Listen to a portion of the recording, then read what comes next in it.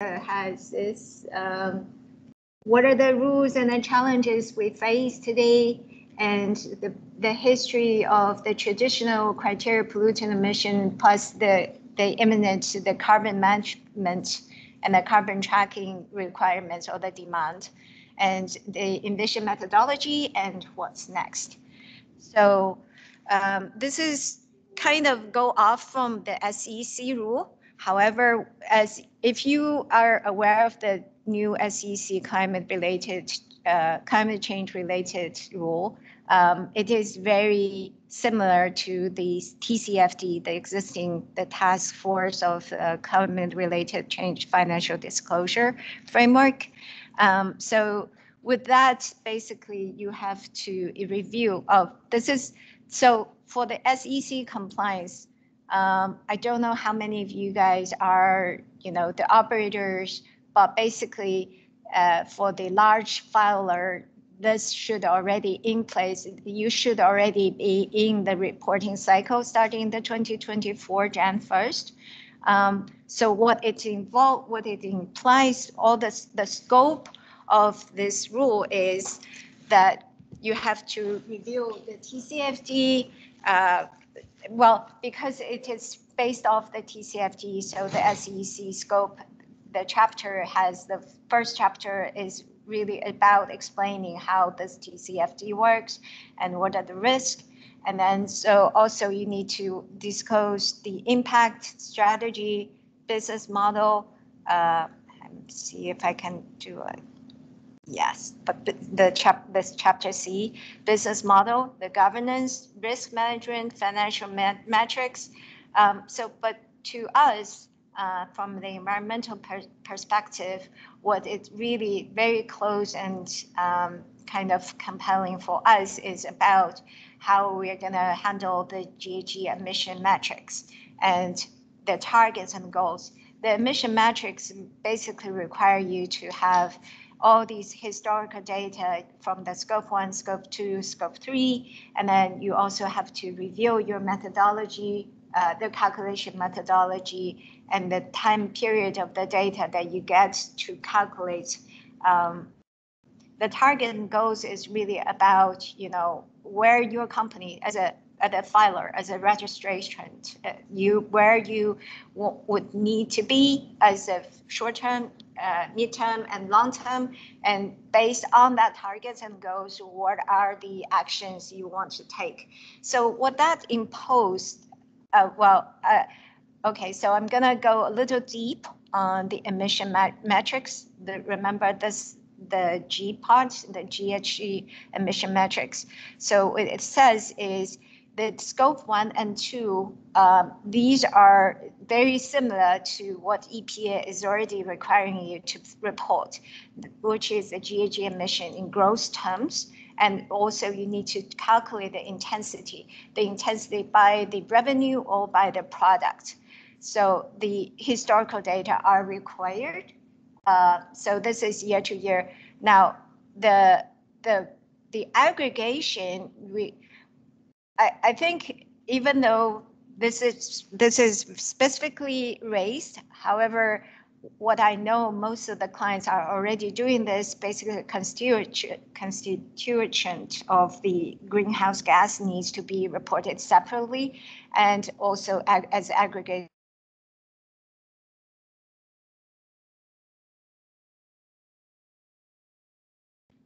Scope 3 has all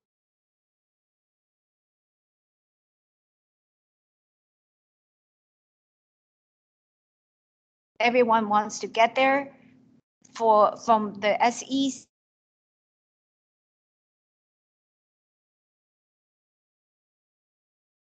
Then you are required to continue reporting, right? And then if you haven't done that, we recommend you, but it's not absolutely required. You can give an estimate. So the scope 3 remains kind of questionable. People try to gauge, but really, because of the amount of the data collection, it's very hard for most of the people. For today's topic, I'm really just going to concentrate on the scope 1, scope 2. The calculation methodology, as I said earlier, basically that's what triggers this topic, this session, is how we're going to handle this. So with all that said, there is a kind of demand, a need for a tool that would allow user to measure the baseline. Where are you? And so that you can set the target, so that you know what are the costs gonna incur because of what's going to happen or what happened, right? And so this would also give your company a clear sight of where you want to drive the business if you want to do the emission reduction. Different scenario analysis enabled. So what is Envision?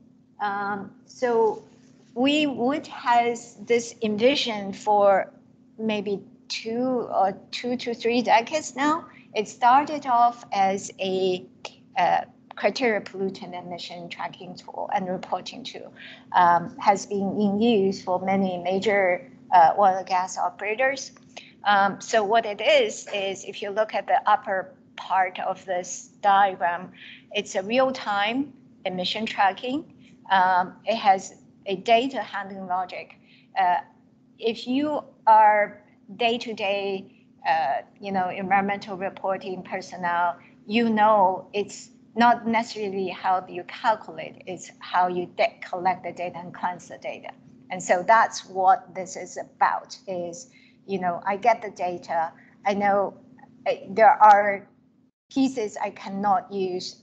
I need to either use a, whatever the rule requires you, 720-hour rolling max, or, 30-day operating average, whatever it is that you need to put in place, right? So the amount of effort in the data handling is phenomenal, no matter which rule you're bound to.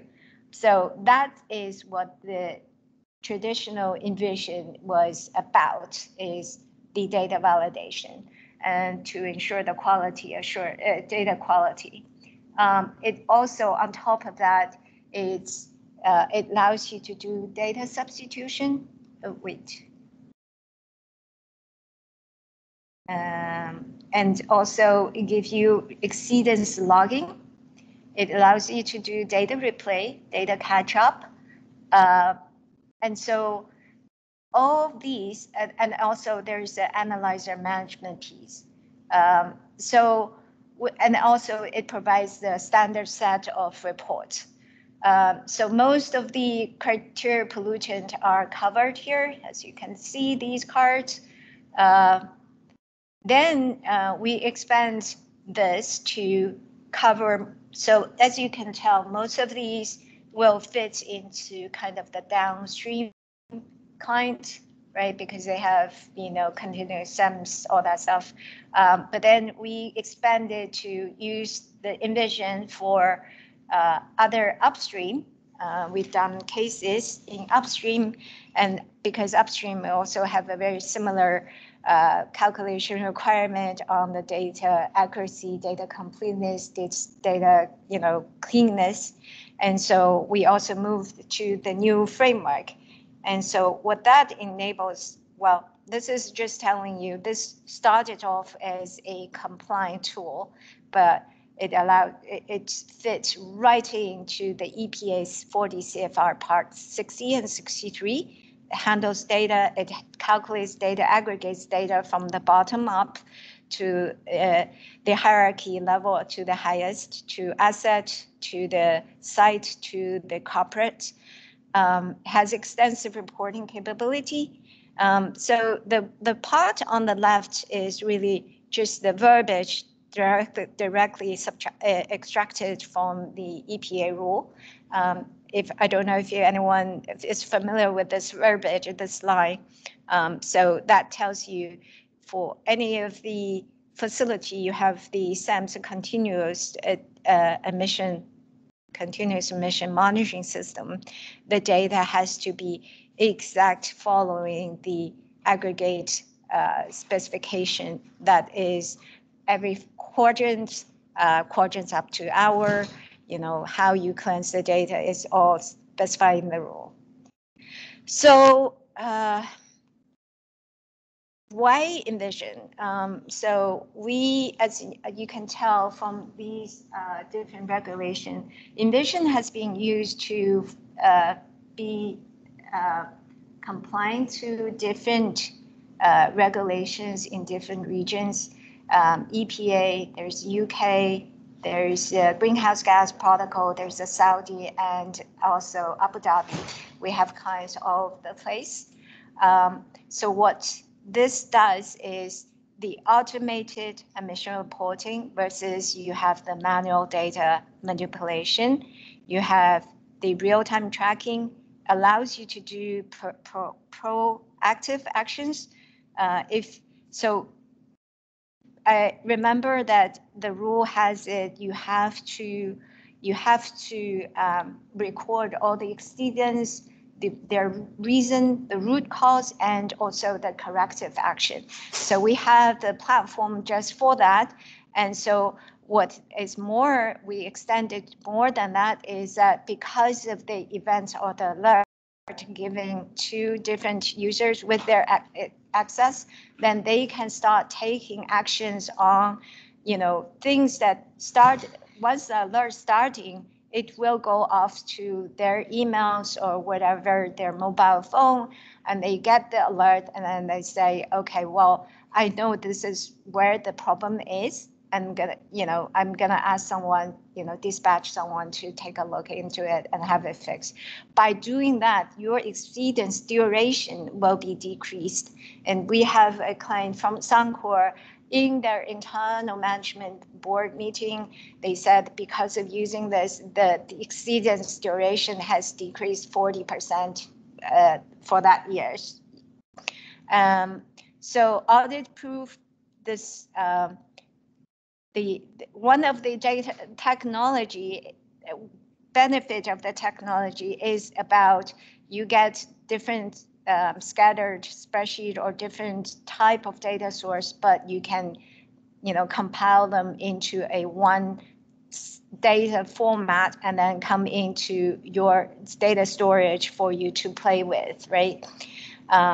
So insight, analyzer, downtime incorporated, that's pretty much self-explanatory.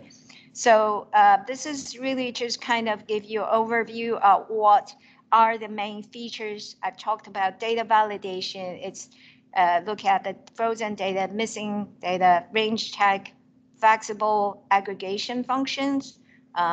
You can do all kinds of aggregates. It's a kind of, how should I say, a platform or mechanism allow you to custom build whatever day, how many interval, how you want to look at the data of the aggregates you can build. It gives you a lot of freedom of doing that. So analyzer management piece, data substitution, data replay. So this data replay, I kind of want to highlight it a little bit. So traditionally, people been using this as a replaying of the history data. When either your data system has lost its signal or some of the instrument has just gone bad, it was the data coming out is not right. The environmental people has to kind of correct it on it, or your permit change from year to another year, you need to do some replay. But given the new demand from the greenhouse gas, this feature is also being used to predict the future. So that what happens is I know the correlation between the equipment and their equipment efficiency. I know the calculation behind scene to come up with the GHG. Now, if I were to set a scenario analysis, I know where I want to go with. I could use this data replay with a different set of input to come up with the target. Does it make sense? Okay, so alert, alarm, I already kind of touched on that. Wait. Record keeping, self-explanatory, report templates, and dashboard analysis. Some of the standard reports be very widely used are the downtime, exceedance, drift check, and performance summary. And so let me talk about a little bit on the carbon. So that was in the past, or what triggers this Envision topic. So because of the new rule and then everything, so we have added a new module called carbon management. And so this is very the GHG reporting framework centric. It does add in the possibility of the carbon cost in this. We know from EU, ETS, they casted the carbon cost into all your product or your financial statement. Basically, your shadowed carbon cost, or if you were to trade using the credit, all these are in place so that you can calculate how much if I were to do, a trade-off, or if I were to cut down the emission, what's the impact of that? This is still back connected to what the rule wants you to provide, the information you want to provide. And also the parameter of carbon emission, it connects the process parameters. So remember I talked about the data replay, but basically the replay before was on the history. Now we have the future prediction based on the same correlation of the process parameters.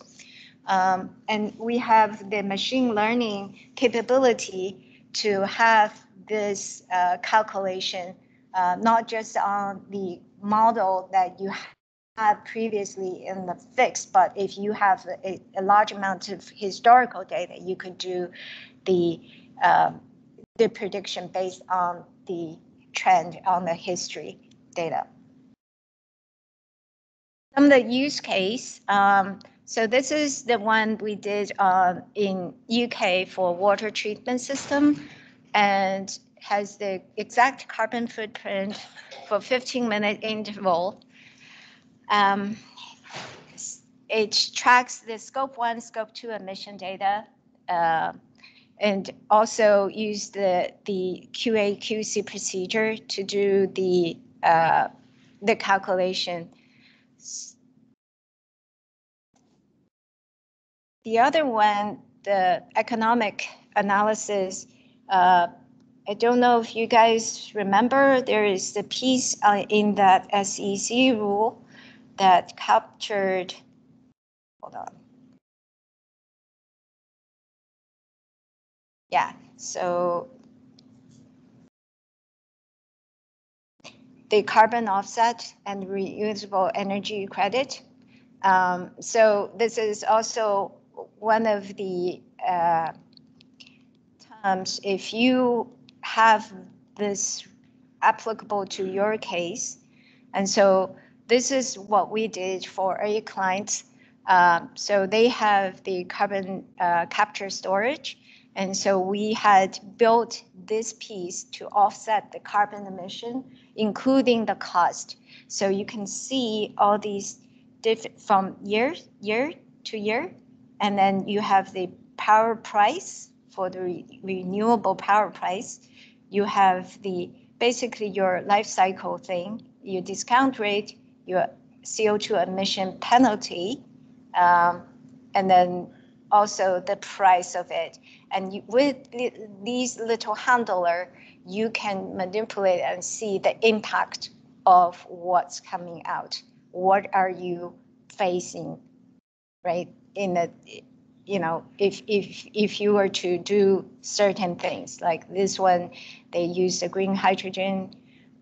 There's green hydrogen, there's blue hydrogen, how much it would cost for each if you were to blend in with certain amount. So that's what this tool allows you to do. There's a, so this one has the top 3 chemical producers. We have been having a very good relationship, or they have been very loyal to the mission for almost 20 years now. So the emission was in all their Freeport facilities, and then they have it covers all different equipment from flare to cooling tower, heater, thermo-oxidizer, mostly on the criteria pollutant. But recently we have expanded to their Europe site and to report the TCFD and EU ETS. I'll have some screenshot for you. Just this is another a larger chemical complex. It's also used in Vision to do their EPA 40 CFR. And this is actually in a international place, but they also not just use the air emission, they also use the same tool for wastewater tracking, pollutant tracking, and also the greenhouse gas. Right now, we are doing the whole carbon footprint with this Envision, using this for this customer. This is super major oil and gas customer. We did the emission reporting per subpart W and subpart C. This one is a little bit special because it kind of used a different framework. Not many continuous process data coming. It's really about the data correlation and compiling and data cleansing. But in the end, we help this operator to come up with the subpart W and subpart C with the automated reporting tool and save a lot of time, labor, effort. This one is a different type of client. They are the governance piece, the regulator, and so but they require all this industry user to report emission based on the scope 1, 2, and 3 framework. So we set up the platform for them to enter data and allows them also to do the approval process from when they report up to when they are approved or rejected. So this is one of the APAC region. This one is just to show you the dashboard so that you understand the capability of different characterization. They allow you to do by different facility location, allow you to buy asset site, asset site unit, and emission type.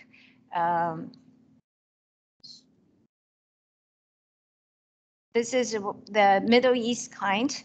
They have different sites, and with the different sites, you can see there are different distribution of the CO, SO2, NOx, and also I think, I forgot on the greenhouse gas, but the intensity of these calculations are also being done. This is the EU part I was talking about. So they use this to capture both the criteria pollutant and the GHG with historical data. This one is just to show you all these, CO2 flow, NOx. It's all combined in here with a history trend. And also you can do either month to month or year to year, and you can sorting by their unit. So this one actually shows you the biggest emitter. And in this diagram, you can tell that if you were to choose, if you were to just compare by different group, you can do so by uncheck something or check something. So this is the scope 1, scope 2 framework emission inventory. And, I just want to kind of capture on, so what is really about the vision is that we talked about traditional criteria pollutant. It gives you the possibility of real-time data tracking. The data source flexibility is there so that you can do from Excel, you can do your CSV, even your different database backends. Its aggregation can be done by hierarchy level. It's tracking by the whatever granularity you have at the bottom, from the bottom level up to your hierarchy at the highest level. Now with the added features, is with the future prediction capability, it allows you to do the target setting scenario analysis with your process parameters, and also adding the economics analysis with all these carbon costs. And I think that's what really makes a difference, is that most people can do baseline, but it doesn't have the step of doing the future prediction yet. Or how do we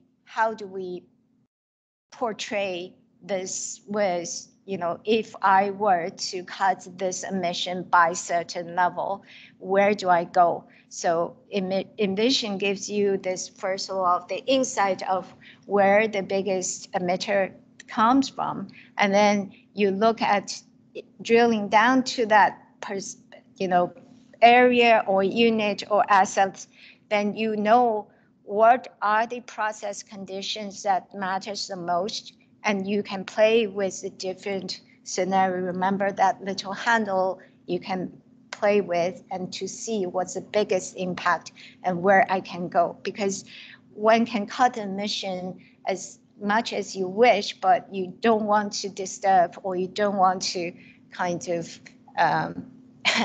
offset what your operation is about, your production is about. So that's the trick it allows you to play with. I think that is all. And I'm at I2Cube booth.